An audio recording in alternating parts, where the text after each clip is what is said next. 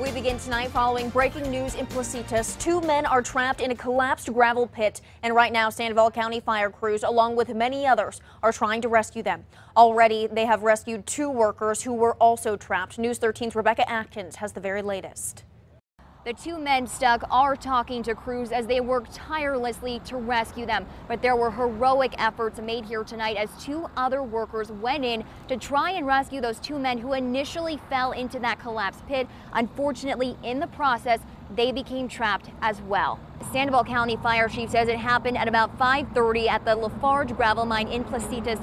Two men buried up to their necks in gravel and rocks when the collapse happened. And the other two men were buried to waist and neck level when they tried to rescue them. They have since been rescued by hand. One man was airlifted out, the other transported by ground. The extent of their injuries are unknown, but those first two men that were buried remain stuck. Crews on scene say it has not been an easy process. Well, what's happening to us is every time we dig, there's another small collapse that's happening, so it's very slow going. We're trying to keep our rescuers safe and also save the lives of these two gentlemen. The chief says they have dug out the other two men enough so that they can breathe, but they say they can't bring in any heavy equipment to help because it would continue to collapse the pit.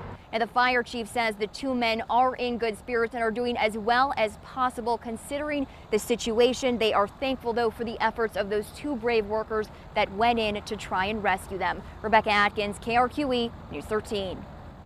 They say this process could go on for hours as they are digging them out by hand. We will bring you the latest tomorrow morning on KRQE News 13 this morning.